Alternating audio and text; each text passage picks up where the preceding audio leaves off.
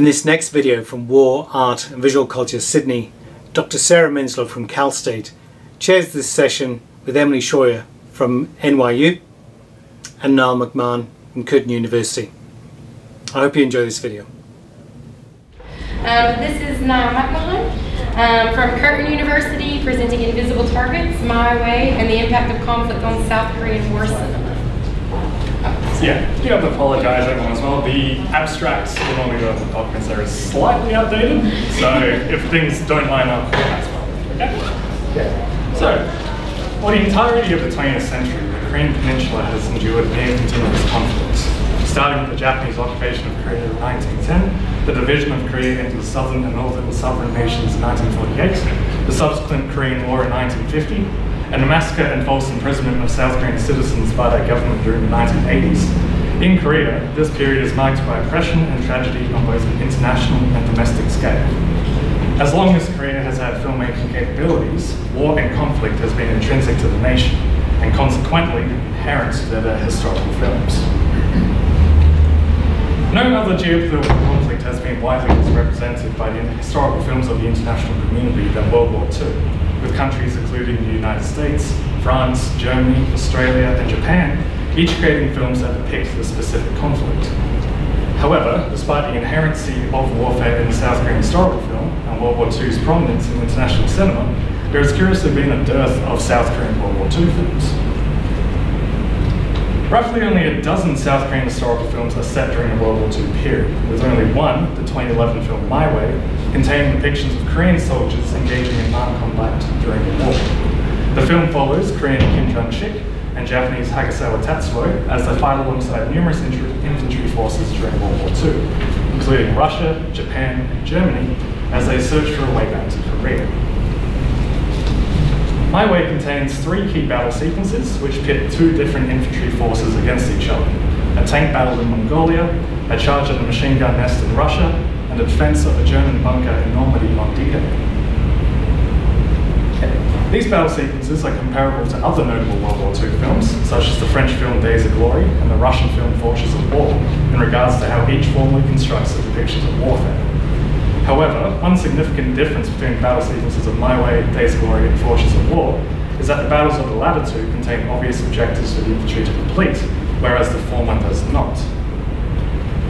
According to the United States Army's 9 Principles of War, every military operation is required to progress towards a clearly defined, decisive, and obtainable objective, with the purpose of the destruction of the enemy's armed forces and will to fight.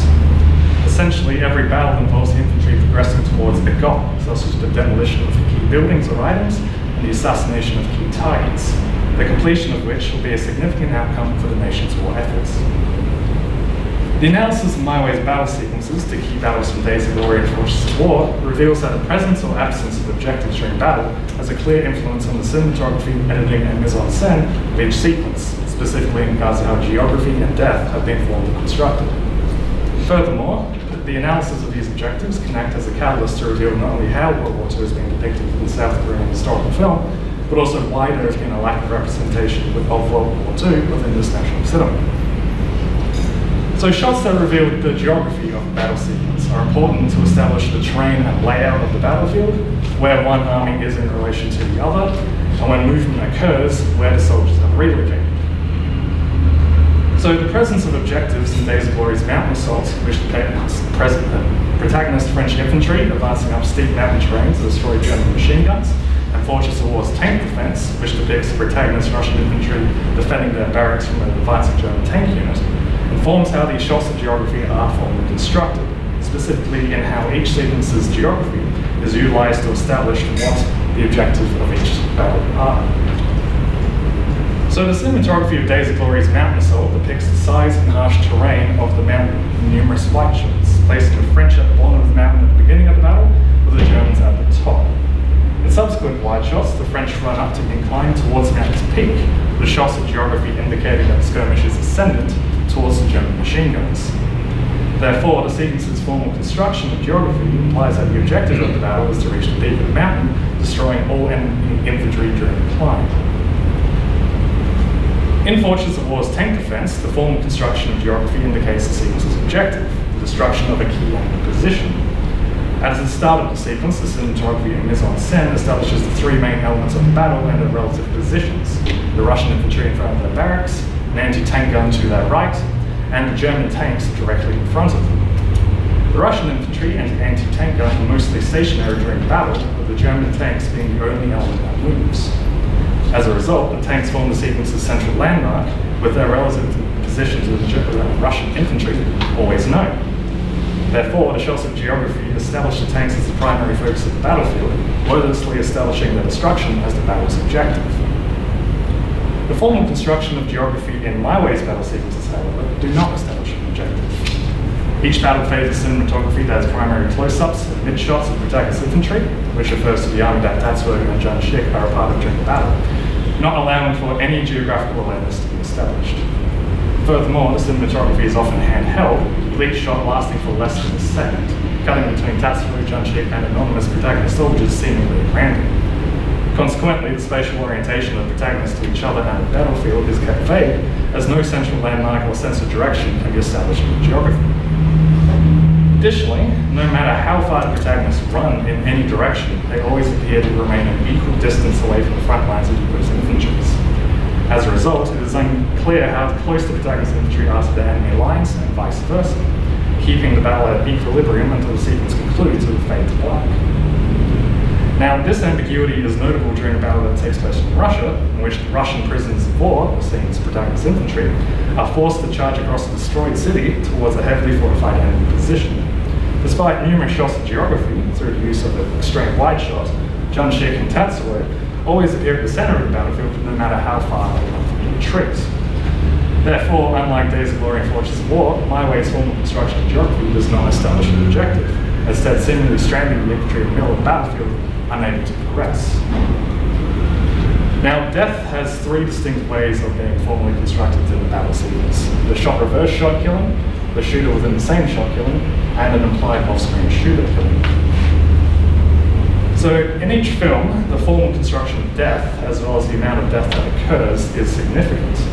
So, evidently, in Days of Glory and Fortunes of War, the most deaths are caused by whichever infantry force has the most shots of direct combat, which refers to any shot of visible sword strikes, explosions, hand-to-hand combat, and gunfire from rifles or artillery. So that would be the enemy infantry in Days of Glory and the protagonist infantry in Fortunes of War. So in Days of Glory, within the 149 shots in total in which they are present, the protagonist infantry only caused 3 on-screen enemy deaths. Significantly, however, of the 25 protagonist deaths, 15 occur via a shot-reverse shot, and 10 via an implied off-screen shooter. As a result, due to the large instance of off-screen shooters, the enemy force appears greater than what is shown, being granted overwhelming numbers through implication rather than visibility. Conversely, the protagonists are contextualized to be a less effective fighting force than the enemy, placing them at a disadvantage for their entire push up the mountain. As every death occurs during this advance, each demise signifies a progression towards the completion of the sequence's objective, resulting in a victory that is well earned, and most importantly, worth the sacrifice of the dead. Conversely, in Fortunes of War, 6 of the enemy deaths are via shot-reverse shot, 19 via a shooter within the same shot, and 9 via an implied off-screen shooter. However, the 4 protagonist deaths are via 2 shot-reverse shots and 2 shooters within the same shot, respectively. Yet the protagonist deaths occur prior to the demolition of the German tanks, and the majority of the enemy deaths occur during the hand-to-hand combat after their destruction. So before the completion of the objective, the enemy is more lethal than the protagonists, but after the objective has been completed, this dynamic is inverted. Who holds the power in the sequence hinges first on the pursuit, and then the completion of the objective.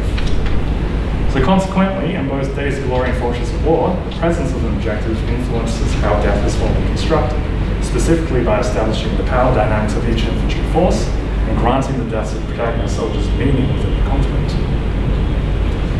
In the battle sequences of my way, however, the ratio of screen presence of an infantry force to the deaths they cause is inconsistent. In the film's 3 key battle sequences, the enemy infantry always has less shots of direct combat than the protagonists, but are always the most lethal. This pattern continues in the film's other battle sequences, indicating that the more the protagonists are shown, the less effective they are. At all times, the enemy force is superior to the protagonists, furthered by the majority of protagonist deaths occurring by an implied off-screen shooter. So these off-screen shooters make the enemy appear omniscient, with their bullets and explosions coming from all directions. Consequently, this ordnance is attributed to the entire enemy force and rarely accredited to an individual.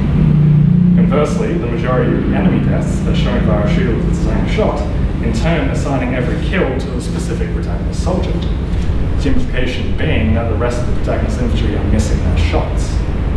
So similar to Days of Glory and Fortunes of War, these deaths establish the power dynamic of the opposing military forces. However, in my way, the advantage is always in favour of the enemy. The protagonists are constantly overwhelmed, with no chance to end the battle through combat alone. Additionally, due to the absence of objectives in battle, the deaths of the protagonist infantry are not given purpose. While the protagonist deaths contained in the mountain assault and tank defense are contextualized to the aggression towards the completion of the objective, in my way, these deaths are in the pursuit of nothing. Therefore, through the absence of an objective, the formal construction of deaths in my way's battle sequences make each the grounds of slaughter, with victory incapable of being obtained. So while the absence of objectives in my way could initially appear innocuous, when the film is placed into the context of the social cultural climate of Korea during World War II, this absence becomes significant. So during World War II, Korea was under Japanese occupation. Following Japan's annexation of Korea in 1910, the Japanese banned the Korean language for public use in publications, altered Korean education under a Japanese framework, and forced the Korean people to not only learn the Japanese language, but to adopt Japanese names. Between 1939 and 1945, however, the harsh treatment of the Koreans by the Japanese intensified, with Korean men being forcibly conscripted in the Japanese army, and the women being coerced into sexual slavery. While Days of Glory depicts French colonial soldiers fighting on the side of France, and Fortunes of War depicts Russian soldiers fighting to protect Russia, my way depicts Korean soldiers fighting on the side of a nation that actively oppressed them, with their participation in combat furthering the subjugation. Therefore, when placed into this historical context of Korea during World War II, the absence of objectives in my way's battle sequences can be argued twofold: to avoid glorifying Japan, and to embody the Korean cultural concept of Han within the film's construction. So the first argument, the avoidance of glorifying Japan, ties directly into the objectives of the battle sequence and what they may represent to the characters and nations depicted. In the mountain assault and tank defense of Fortunes of War and Days of Glory, the completion of an objective denoted victory and signified a clear point where combat could cease. Furthermore, in these battles, victory is represented as a positive outcome, with the protagonist celebrating through either physical or verbal action, such as cheering, hugging, and smiling. However, without an objective, there is no victory to be gained in the battle sequences within my way. The Korean soldiers achieve nothing, and the war continues indefinitely at the discretion of those who oppress them. As the Korean soldiers were forcibly conscripted as a conflict by Japan during the war, historically, Koreans were never fighting for their own interests around a sense of national pride, but only to further Japan's goals during the war. Therefore, it is possible to argue that in the South Korean World War II film, any victory in battle replaced this conquest under the context of the Japanese triumph. So in my way, this does not only include the Mongolia battle, the only battle in which Junshik and Tatsuo fight in the Japanese army, but any battle in which these characters are present. So while the Russia and Normandy battle sequences do not involve the Japanese army, with the main characters fighting on the side of Russia and Germany respectively, rewarding Junshik and Tatsuo's prowess in battle as triumph would venerate the training they received as Japanese infantry. So therefore, the depiction of Koreans completing an objective would shade the Japanese occupation of Korea, the forced conscription of Korean men, and sexual slavery of Korean women under a positive lens, no matter how momentary or insignificant the victory is to the Japanese army. To remove the objectives is to remove this positive lens, and under a Korean context, the actions of the Japanese remain condemned. So the second argument that may explain the absence of objectives within my way's battle sequences is the embodiment of the Korean cultural concept of Han within the film's construction. So Han is a complex and multifaceted concept that is believed to be felt by all Koreans, regardless of age, gender, or social status. The term describes the collective anger, sorrow, and grief at the injustices each Korean suffers in their own lives, in relation to their government, employees, families, and friends. However, another fundamental aspect of Han is its inherent hope, specifically to silently endure hardship and suffering. Therefore, alongside Han's anger, sorrow, and grief, the resilience of the Korean people is emphasized in the hope that the nation may endure hardship without being destroyed. Believed to originate from the oppression of the Korean people during the Japanese occupation, Han has since been deemed the soul of Korean art, literature, and film, permeating throughout all of Korean artwork, regardless of its film construction and production contexts. So when Han is analysed within South Korean cinema, specifically those whose narrative involve violent action and the fight to free oneself from the oppression of others, the cultural concept manifests as an inability to achieve catharsis, leaving the pursuit of freedom unresolved. So characters do not always receive absolution through their quest, they are often killed in their single-minded pursuit, leaving their goal incomplete or unaccomplished. Not only does the lack of battlefield objectives in my way embody this inability to achieve catharsis, this absence also embodies the hope of Han, specifically through Junshik and Tatsuo's resilience of combat. So without the central objective, all three of My Way's battle sequences appear aimless and chaotic, with their formal construction routinely stranding Junshik and Tatsuo at the center of each battle, surrounded by meaningless deaths and countless explosions and gunfire caused by an enemy that is always superior to them. So when each battle is viewed under the lens of Han, Junshik and Tatsuo's inability to overcome the enemy through their prowess in battle is reflective of their incapability to escape their oppressors and gain their freedom. Additionally, each battle ends with the nation Junshik and Tatsuo fighting alongside losing, with the scene fading to black before the battle has definitively concluded. Therefore, their inability to kill the enemy soldiers, along with repeated losses, is also a failure to achieve catharsis or overcoming their persecution. At no point during My Way's battle sequences are Junshik and Tatsuo able to restore the balance of justice in their favour, and as a result, their experiences on the battlefield is reflective of Korean Han. Additionally, the absence of objectives also reflects the hope of Han, with Junshik and Tatsuo's ability to endure battle being reflective of the Korean resilience under oppression, or invasion.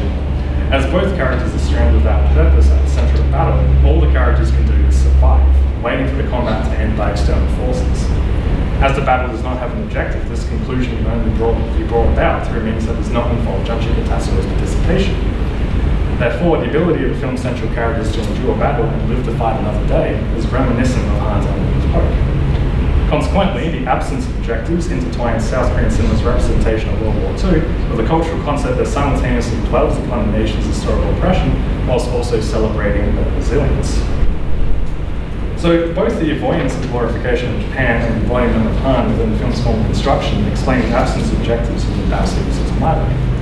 These explanations both originate from the historical oppression Korea faced under Japanese occupation in the first half of the 20th century, through the avoidance and glorification of a country that suppressed the Korean culture and fauna, and the embodiment of a cultural concept that originated through Korean oppression by Japanese in the latter. In both cases, the depiction of World War II in South Korean cinema stems from the historical occurrence of Japanese occupation, which by extension can also explain the dearth of South Korean World War II films in totality.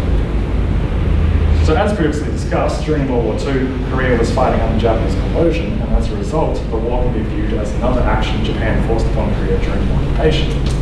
Therefore, World War II can be placed alongside Japan's other attempts to overturn the Korean culture, such as the suppression of the Korean language, the forced adoption of Japanese names, or the dilution of Korean education, and not as a separate conflict. Consequently, while there are at least a dozen films produced by South Korea that set during the 1939 to 1945 period, most use this era as a backdrop to the depictions of the Korean populace suffering under the oppression of Japan on Korean soil, or of the Korean resistance movements fighting the Japanese on Korean streets. Rather, films that directly engage with Korea's historical social cultural climate during World War II through depictions of conscription and sexual slavery are in the minority. Therefore, the majority of South Korean films that are set during World War II are in fact films that depict the Japanese occupation and the conflicts therein, and do not explore the grand geopolitical conflict of World War II. As a result, the lack of South Korean World War II films is due to those that are set during this era actually depicting the Japanese occupation. For a South Korean film to be considered as a depiction of World War II and not the Japanese occupation, the narrative has to be separated from depictions of the Korean oppression on the peninsula, and instead focus upon Korea's social cultural climate in the context of the war, specifically through the portrayal of forced conscription or sexual slavery of Korean citizens. So the South Korean historical film is inherent with depictions of geopolitical conflicts, yet World War II remains largely unrepresented within the historical cinema of this nation. Until the South Korean historical film treats World War II as a separate conflict, the war will remain overlooked in South Korean cinema for the foreseeable future. Thank you.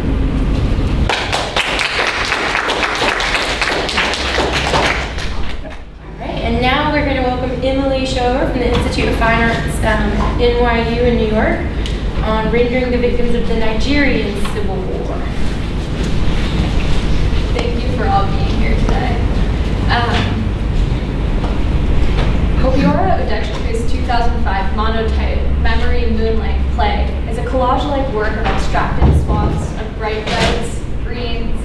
dissecting white linear forms, while a dark and distorted, dejected face in the top register creates a harsh contrast.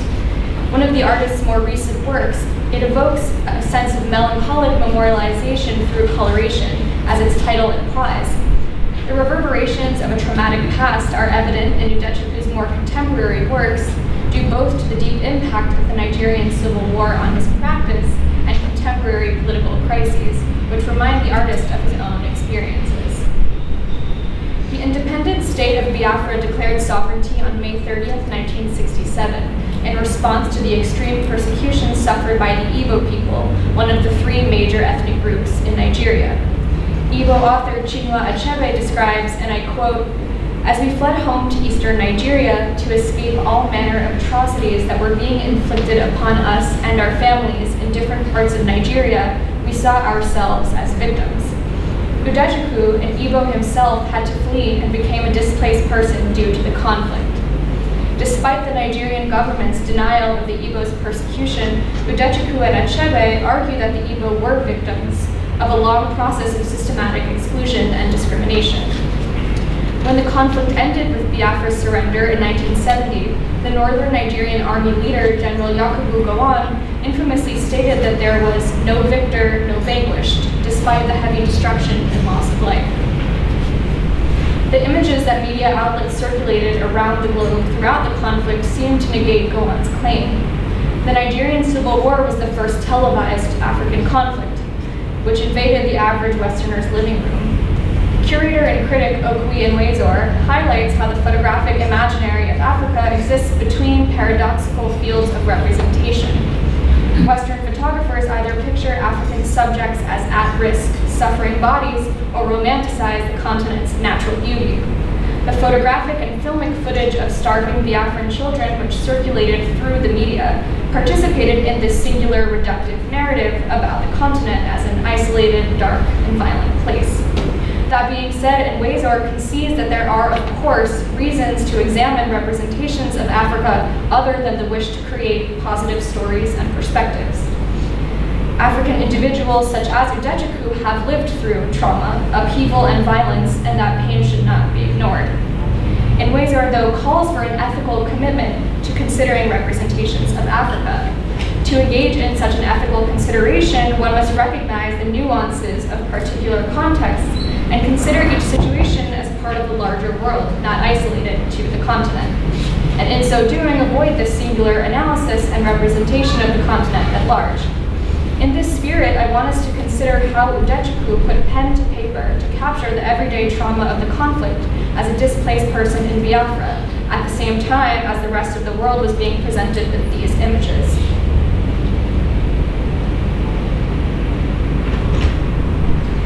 Udechukwu produced over 50 sketchbooks featuring drawings of the violence enacted upon the Igbo.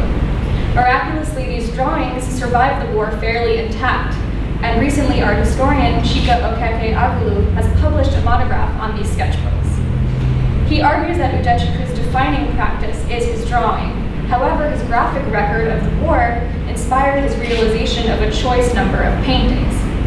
Since these paintings are inspired by an amalgamation of his sketches, they cannot be considered literal depictions of specific moments or individuals, but rather are representations of the artist's own psychical engagement with his lived everyday trauma during the conflict.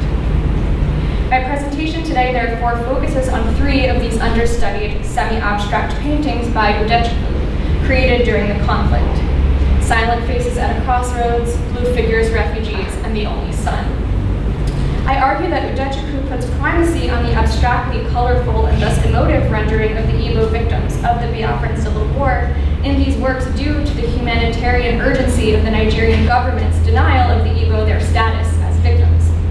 In contrast to the journalistic images widely circulated of Biafran victims, Udechukwu's paintings depict Igbo individuals from the position of a fellow Igbo, establishing a sense of agency and emotion absent from the infamous media images of the conflict. Importantly, Udechukwu's paintings are psychologically mediated, relaying his personal trauma in response to the conflict, and in this way they position their spectator as a witness to his perennial suffering. They go beyond mimetic representation of war by requiring us ethically to address this history of injustice, and I'll return to that later. Before I trace Udechukwu's story and the post-colonial context that led to the cessation of Biafra, I begin with a small concession. My primary, though certainly not only, historical source for this paper is Chinua Achebe's 2012 book, There Was a Country, A Personal History of Biafra. And this is because he unapologetically outlines what he calls the Nigerian government's detailed plan of mass killing of the Igbo. And it's important to note that this perspective remains controversial and imbricated in politics to this day. There are historians who argue that there never was an attempted Igbo genocide and the war has never been globally recognized as such. Since my paper is concerned with Udechukwu's perspective and his paintings, and the artist himself fervently believes there was an attempted genocide, and I was able to spend time with him in the fall of 2016. I interviewed him. He lives in upstate New York now, very far upstate. I chose to utilize Achebe's book as a primary source for this reason.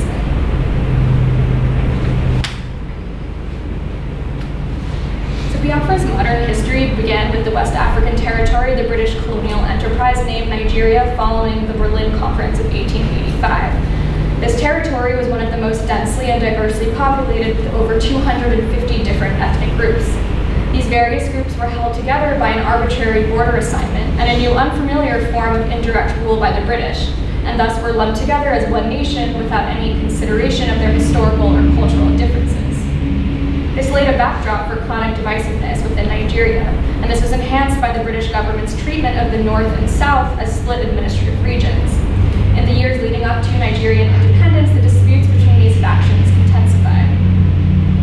When Nigeria gained its official independence in 1960, the British government focused on bolstering its continued financial and commercial control rather than attempting to pacify any divisiveness they had exacerbated. In order to ensure their continued role in a post-independence Nigeria, the government chose Sir James Robertson, who had previously been posted in the Sudan, to rig the first Nigerian national election, so that a Hausa Fulani northerner, Abubakar Tafawa Balewa, would become Nigeria's first prime minister. The 6 years after Nigeria gained its official independence were fraught with corruption, as the politicians in place were pawns of foreign business interests. On January 15, 1966, political turmoil in Nigeria came to a head when a military coup d'etat resulted in the control of the country being placed in the hands of an Igbo, Major Chukwuma Nzegowu. The coup was viewed as a sinister plot by the Igbo to take control of Nigeria. Achebe and Udechukwu both argue that this perception gained widespread acceptance due to decades of resentment towards the Igbo. Moreover, Nzegowu made General Johnson Agui Ironsi the new prime minister, who was also Igbo. This coup inspired many brutal massacres of the Igbo throughout Nigeria. Thousands of civilian men, women, and children were murdered or wounded, their homes and lives destroyed. A Sierra Leonean individual who lived in northern Nigeria wrote at the time, and I quote, "The killing of the Igbo has become a state industry in Nigeria." Following the coup, there ensued a counter-coup led by northern military officers in July of 1966, during which all the Igbo leaders were murdered. This coup only emboldened military officers throughout Nigeria to continue persecuting Igbo. Lieutenant General Odumegwu Ojukwu, who was the leader of the southern and predominantly Igbo region, he's pictured on the slide, declared sovereignty for the independent Republic of Biafra from Nigeria in May of 1967, asserting that the Igbo needed independence in order to survive. In June, the Nigerian army, led by Northerner General Yakubu Gowon, responded with a full-armed assault against Biafra, which began the Nigerian Civil War.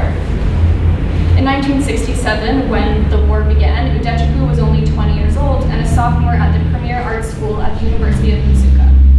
Nsukka is located in the eastern region of Nigeria and thus was on the northern border of Biafra. When the Nigerian military advanced into Biafra, those residing at the university, including Udechukwu, fled east to escape the army's aggression.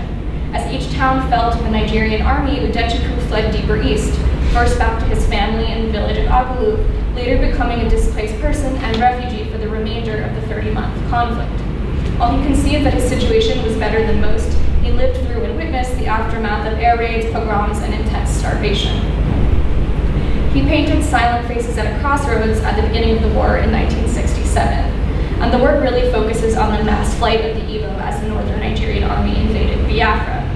And what I focus on in the paper, and I won't go into too much detail about today, is that the semi-abstract qualities of this work function concurrently to illustrate the frustration of ethnic-based prejudice, but also to celebrate Igbo resilience. While bodies are legible, in the crowd, their scale and specific mimetic details are ambiguous. Bright colored paint seems to drip into the figures' faces, hindering any ability to clarify facial specificities. Udechukwu highlights the top of the heads of all the figures in the front row with bright hues of green, yellow, blue, and white, creating a certain uniformity of the crowd. Because no individual can be identified due to this abstracted rendering, they become simply one of an indistinguishable group. This aesthetic unity can be related to traditional Igbo societal construction, where they organize their social groups first basically on clan. This ensured that they all maintained mutual responsibility for each individual, and this was used to their advantage in the migratory units that the Igbo formed when they fled east. To their advantage because it offered social protection for all individuals. While the narrative of the experience of forced migration is paramount in this work, many portions of the composition are devoted to fields of colorful paint.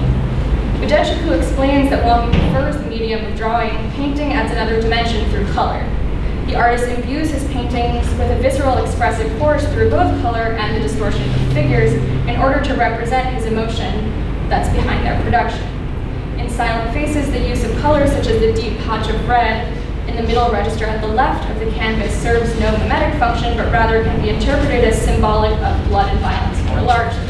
His desire to use color in his expressive style is part of the more complex aspect of his artistic practice, which can be explained by his work as a propagandist. In February of 1968, Udechukwu received an invitation to join the visual unit of the Directorate of Propaganda.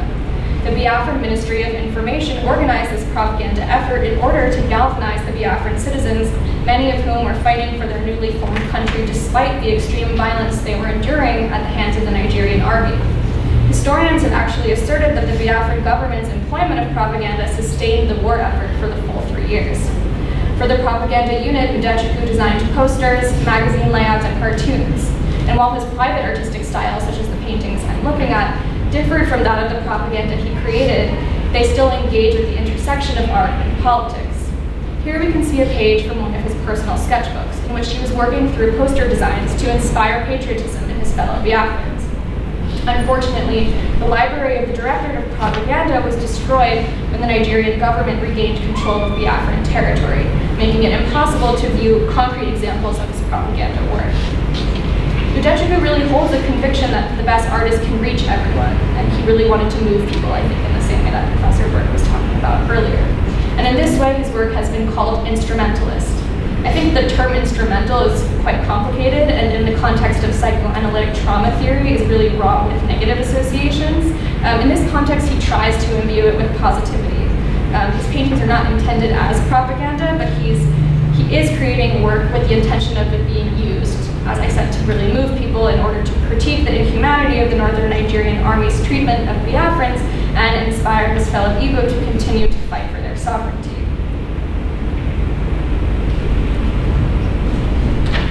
Since the artist recognizes his works as psychologically mediated and involved with his own emotional processing, he conceives that they represent his subjective perspective alone, which I think also complicates the view of his work as instrumentalist in a negative way.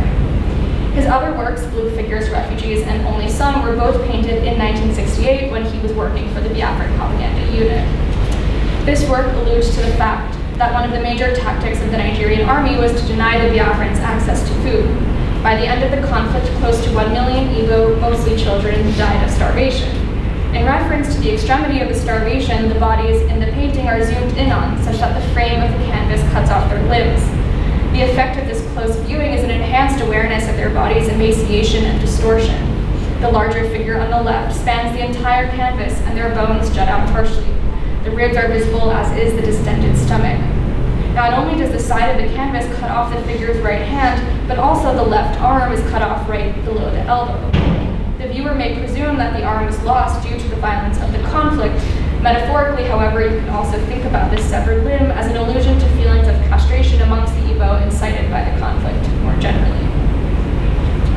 In The Only Son, the deep purples and blacks of the background contrast sharply with the yellowish-green hue of the mother's body, enhancing her emaciated figure, which Udechukwu has dramatically depicted in sharp geometric shapes.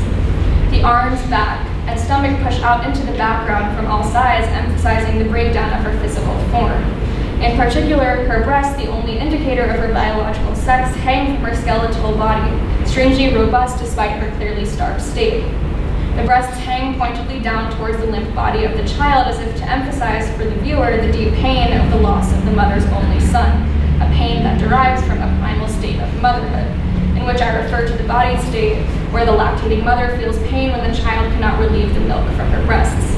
However, the painting's title emphasizes the status of this child as the grieving mother's only son, highlighting not only the bodied pain of motherhood, but also the emotional pain accompanying the hopeless future following the death of the child.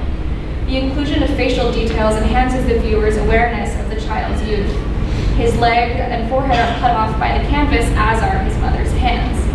We can read this splicing again as part of the artist's continued evocation of feelings of castration and hopelessness. The extension of the victim's limbs beyond the border of the canvas is a recurring feature in Udechukwu paintings of Biafra. As the various victims' bodies seem to continue beyond the frame, we are reminded of the suffering that occurred in reality, beyond the realm of the aesthetic in which we now encounter it. Despite international recognition for the Biafran plea for independence as a humanitarian cause, overwhelmingly within Nigeria, the Biafrans were viewed as armed enemies rather than victims of long-known persecution. After the surrender of Biafra, those Igbo who had fled east, hoping for a government who would recognize the persecution they had endured, their inherent human dignity and need for safety, had to call themselves Nigerians once again. General Gowon's declaration that there was no victor and no vanquished cemented the repression of this event throughout the country, entirely ignoring those who were indeed vanquished during the conflict.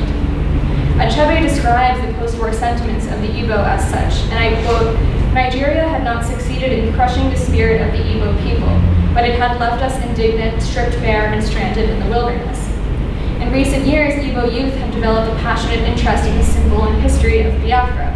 Here you can see there are multiple contemporary associations devoted to Igbo independence and a future secessionist Biafra. However, protesters for Igbo rights and sovereignty are often violently attacked by Nigerian military officials, and many are jailed. Through their colorful, expressionistic, and semi-abstract style, Udechukwu's paintings renewed the Igbo with the agency accompanying the truth of their victimhood during this still repressed history. Moreover, the fact that his paintings are physical representations of a survivor's psychological suffering conditions a specific viewing experience. And in the longer version of this paper, I sort of theoretically address that type of spectator experience. Since the artist's psychic wounds call to the viewer from each painting, that viewer is both emotionally affected as well as morally implicated. To bear witness to the perennial psychic suffering of another is a deeply important act. The viewing of these paintings, and perhaps paintings by survivors of historic trauma and conflict more broadly, has a deeper level of influence on the viewing subject. We are not looking at something separate from us and distant, but rather we are brought into the realm of the moral, asked to bear witness, and therefore ethically implicated in this history. Thank you.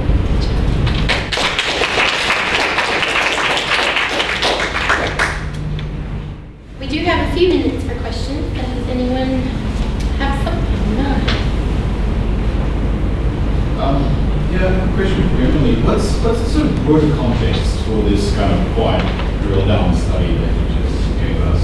I mean, obviously it's part of a research project, but what is the kind of bigger picture? Yeah, so I'm an art history student, if you didn't know, by the aesthetic analysis. But I focus on Obiora within a larger paper where I'm thinking about semi-abstract painting in response to genocide by survivors of genocide.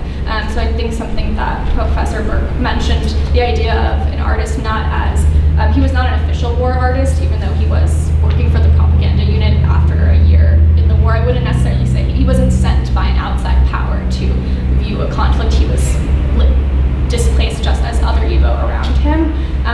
And so I compare his works to a Holocaust survivor and painter, Marianne S. Marianne, who was working around the same time, who also uses similar aesthetic semi-abstraction. So you're seeing bodies figured, but the background is not realistic. The colors are not realistic. Things are distorted. And so I look at them together to think about what the spectator experience is like. And I think in an embodied context of thinking about how you relate to semi-abstraction, semi-abstract depictions of bodies in pain, bodies distorted and suffering. So that's sort of the context of what I'm looking at his work. So this is a chapter from like a 60-page sort of larger thesis. So both artists operate in the same historical period? Yeah. Is what you're saying, so late 60s? Yeah, 60s and 70s. Yeah. What do you make of their choice of aesthetics, the fact that they both use what you call semi-abstraction? Yeah, I think part of it is this anxiety not to lose narrative. So I think both of them would be uncomfortable with complete abstraction. I think maybe abstraction could still serve some purpose of working through their traumatic experiences, but the importance of the historical specificity, I think especially in Obiora's work, would be lost in complete abstraction. I think that's sort of how he would describe it. But I think there's also something more affective in there being a bodily component, so the spectator is still sort of aware of your own vulnerability as a human body in the face of these images. But then you're also getting something more visceral and expressive through the color. So it's sort of that combination that I think, I'm not sure, I don't think either of them would say that that's why they did it, but I think for them it was more of a post-trauma expressive experience that resulted in these paintings. For Obiora it was in the moment, but Marianne worked in the aftermath of the Holocaust, of his Holocaust experience. So. I mean, it's interesting that they're moving in this direction in this period, because parallel you have continental Europe primarily, of course, but also the States. You have a move towards abstraction in monumental sort of projects commissioned by the States. So commemoration of things like the Holocaust, like genocide, World War II, went from figurative towards abstraction. Yeah. It seems like this is going kind of Other way. Yeah, I mean, if you think about something like Ad Reinhardt's like black paintings during the World War II that were just complete black painted squares, I think neither of these artists would feel that that would be adequate in recalling their experiences, because I think, especially for Obiora, I think he really feels that this history is marginalized and repressed, and it is true to a certain extent, and so I think there would just be too much anxiety for both of them in going to complete monumental abstraction. I think historical specificity and narrative is too important for their work to do that. Even though I think actually because they did this, they don't fit into any sort of art historical canon or narrative. I mean, both of them become sort of essentialized, so you'll only see Udechukwu's works in like African art museums, and you'll only see Marianne in Jewish museums.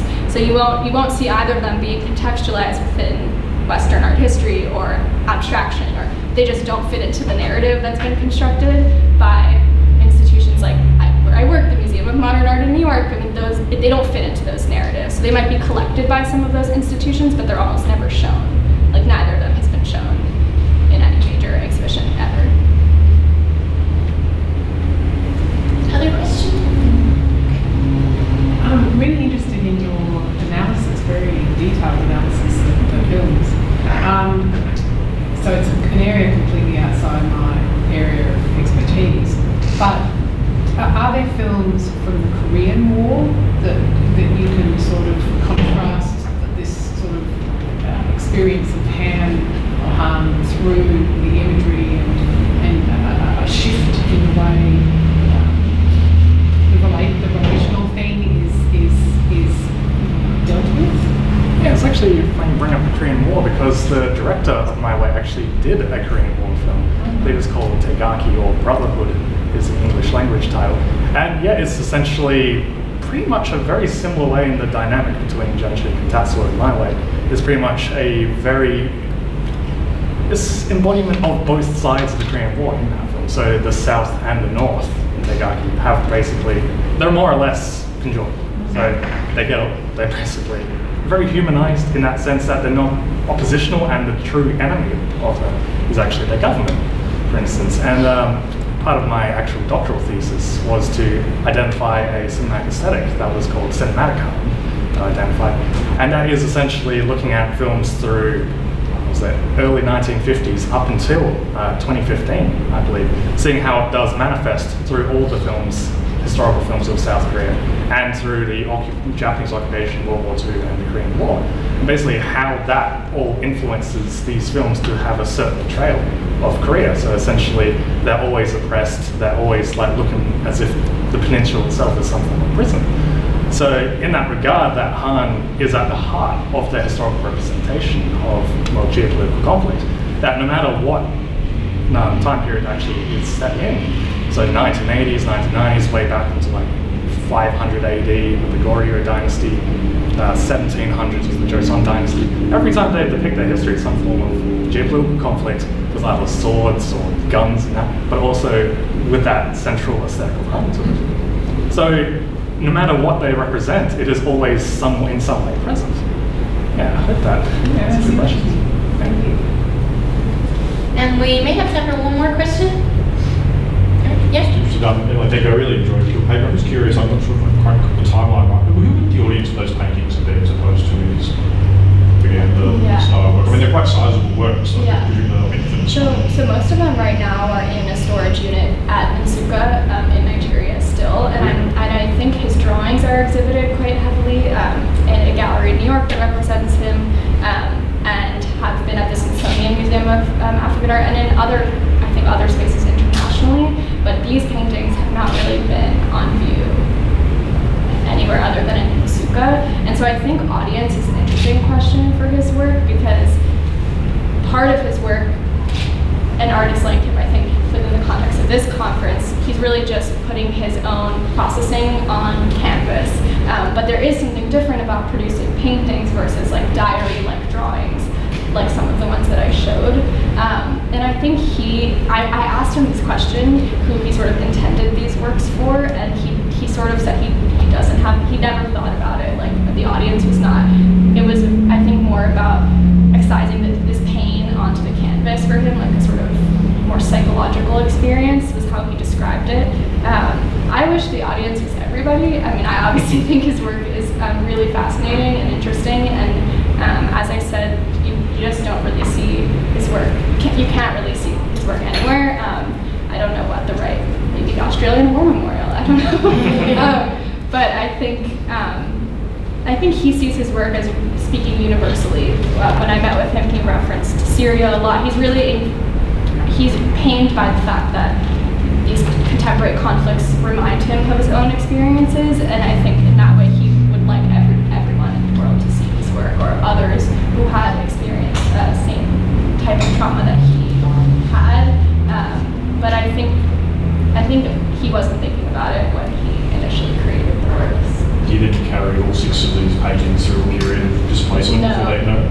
Yeah, so they just got stuck essentially at Nsukka and when he left, and I think at least one of them, Blue Figures Refugees, was destroyed, but the other 2 are still in the storage unit. He just went back to Nigeria. He has a complicated relationship with the Nigerian government, so he immigrated to the US and then was teaching at St. Lawrence University as an art professor for, I think, 30 years, and now he's finally retired and going back to Nigeria, and maybe he'll do something with paintings as a result. That would be great. But he didn't carry them with him. He only carried the notebooks, the drawings. I actually misread that. We have like 10 more minutes. So wait a minute. All right. Let's thank our 2 presenters, and then if you want to carry on talking to them, I'm sure they're okay with it.